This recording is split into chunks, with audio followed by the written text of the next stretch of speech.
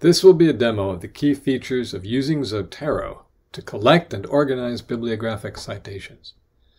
For the purpose of demonstrating Zotero today, I'm going to pretend that I've just started collecting sources for a small paper on food insecurity and college students.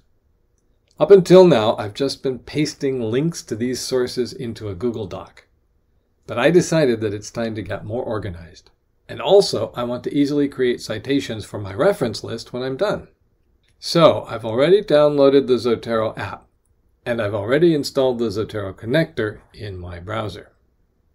We can see the connector icon in the top right. Now it's time to put the sources I've found so far into my Zotero app, and maybe even try to see if I can format them in APA style. After that, I'll probably get back to researching some more. Before I go collecting these sources into Zotero, I need to launch the desktop app so that it will be ready to receive whatever the connector sends to it. Here, we can see that Zotero is completely empty. In the spirit of staying organized, I'm going to create a collection just for this paper I'm working on. The collection will be represented by this folder icon. That way, when the folder is active or selected, the Zotero connector will know where I want the citation information to go.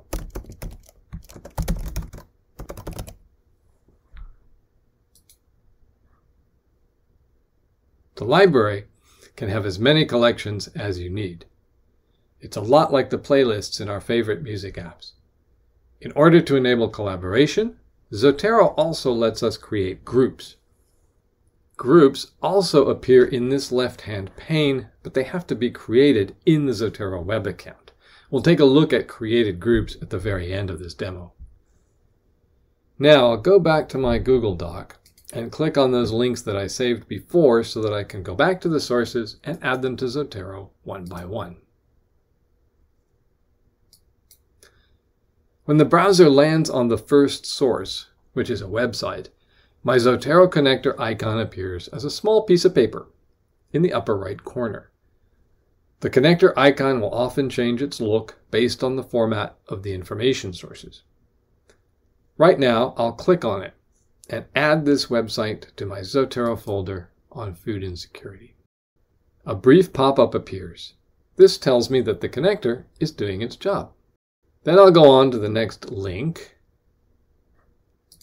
and click on that and so on. This one is a book, so it's going to take me into my library catalog. Now you can see the connector has changed into a book shape. I'll click on that. Again, I get my little pop-up. I'm going to go back to my notes. This one is an article in another database at the library. There's my connector icon. A little message from Zotero. I'm going to accept that.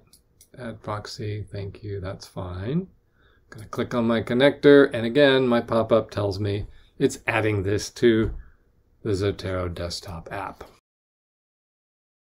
We can see that Zotero is set up in 3 sections, called panes, like window panes. The pane on the left displays all the library subcollections and any groups that we create or join. The middle pane will display a list of every source in the active collection or subcollection. Librarians would call these bibliographic records. And we can see the 3 items I just added are already here. These records are the raw data that can be used to make up bibliographies and reference lists. And the pane on the right side will display all the details about the active or highlighted source in the middle pane. Now that we've added some information sources to our Zotero library, let's take another look at all the features in this Zotero Desktop app. Above each pane are icons that are editing controls, so that we can manually create and edit anything that's in our Zotero library. We can also add any items completely by hand. This is really handy when you're not online, but instead maybe you're finding sources in print, in a book, in readings for your class. In order to add an item manually, I click here. and I can choose what type of format it is. This will create a new workspace in the pane on the far right. That workspace is basically a data entry form with places to enter the author, the title, the date of publication, the journal name, and all the information that we might need to format a citation for a reference list. Now, another way to manually enter data is to paste in an identifier by clicking here. The most common kind of identifier is a DOI, a unique number given to digitally published scholarly sources. And we can see how quickly it finds and adds the bibliographic information. I've got a DOI right here in my notes page. Most recently created journal articles and scholarly publications will have identifiers like this.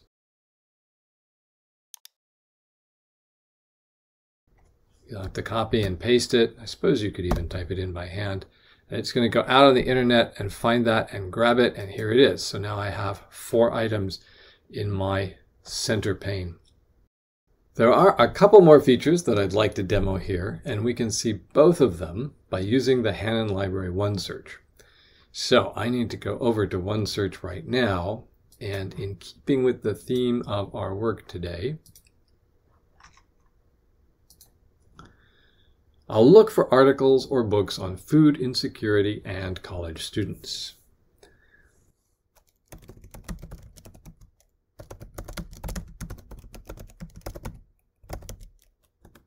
And I may have to sign in.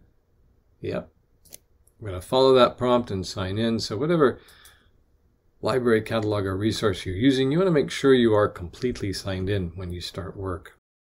The first thing to note is the little Zotero connector icon up in the top right has morphed again, and now it looks like a folder. That's because it's detecting a whole search results list, not just one item, and it's ready to add many items to our Zotero library. Fortunately, it won't add everything in our search results list. I mean, that's thousands of items. When we click on the folder icon like this, we get a dialog box so that we can select the items that we want to add right now. I'm going to go ahead and choose these 3. Click OK. And again, my pop-up message shows that it's adding them to Zotero. And I can check and see that that's the case. And then I go back to OneSearch. Now, I'll return to the Zotero Desktop app and continue to review its features. Zotero will grab the information from our library databases however it appears, but a key thing to keep in mind is that this information might not be quite ready to turn into a citation. And Zotero can't correct anything when it imports this information. So we have to check it and correct it ourselves so that it's ready to make correct citations, especially looking at titles and authors. It's a small investment in time that pays off well in the end. Now, one of the key formatting rules in citation styles is about sentence case and title case. So I'm going to actually demo quickly what we mean by title case and sentence case. And then I'll go back to my Zotero Desktop app so that we can see how Zotero will deal with that. So all I need to do is highlight the title, right-click, and choose between sentence case and title case. And I need to do that before I generate my bibliographies. We also need to keep an eye out for things that may still be written in all caps. There are still a lot of journals out there that put article titles in all caps, and Zotero just pulls that right in and makes it part of the record, and we need to correct that before it becomes part of our bibliography or reference list. Now, unless the website creators used best practices for formatting, which many don't, Zotero might also put some website information into the wrong place or not captured it at all. And you can see When we're looking at a web page, the information captured is much skimpier than the information captured when we have a book or journal article. So we do have to keep an eye on those website records when we're in Zotero. Make sure it brought in everything we're going to need to create a complete citation. So all that means is we need to be familiar with our assigned citation style, APA, Chicago, or MLA, so that you can spot issues that you need to correct before formatting a bibliography or a Cite While You Write tool.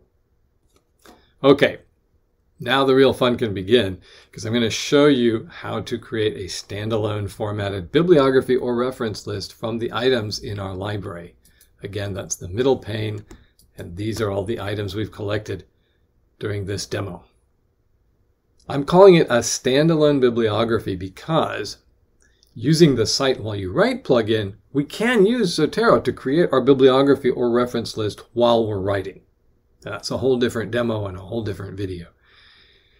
Sometimes, though, we just want a bibliography on its own, perhaps as an appendix to whatever paper we're writing, or to use for an annotated bibliography because we don't even have to write a whole paper, or to paste at the end of our work if we choose not to use the Cite While You Write feature.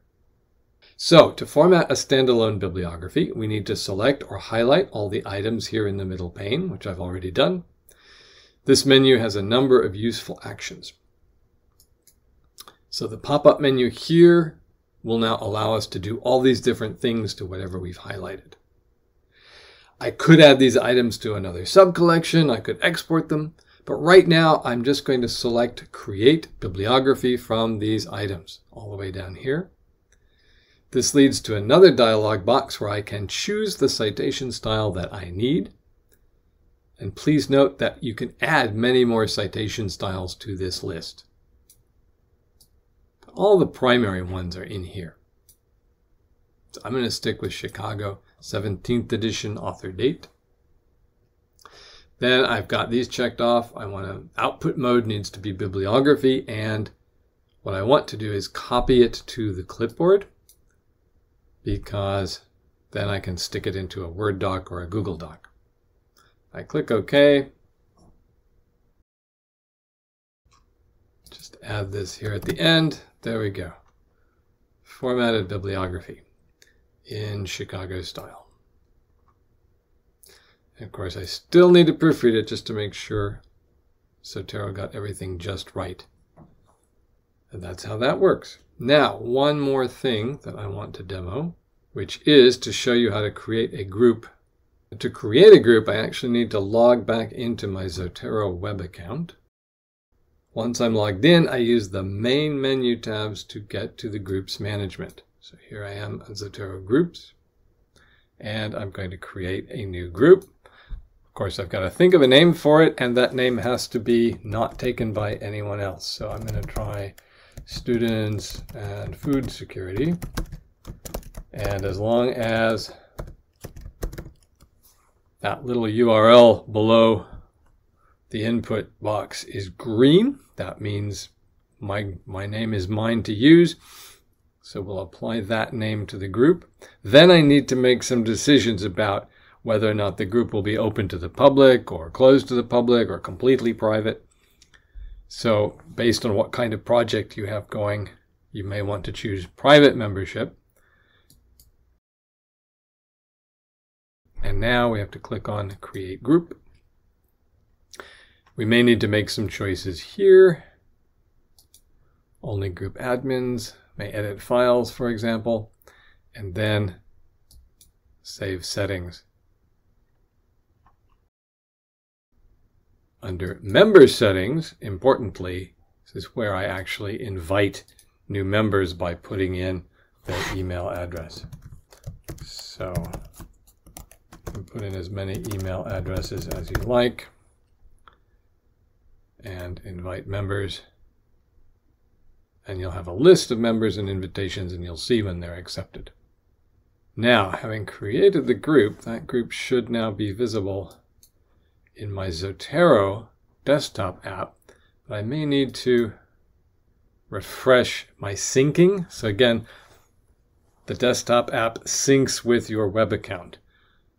And so any kind of changes that you want to make sure to see here will need to take effect after you have clicked on the sync button. So I did that, and my new group is here, and when I start adding things to that, they will show up down here. So as we've seen, Zotero has a lot of features, can be incredibly helpful, but it also requires an investment of time to learn. LMU librarians can help along the way, so please visit the library Get Help page to reach out to us during any step in your Zotero journey.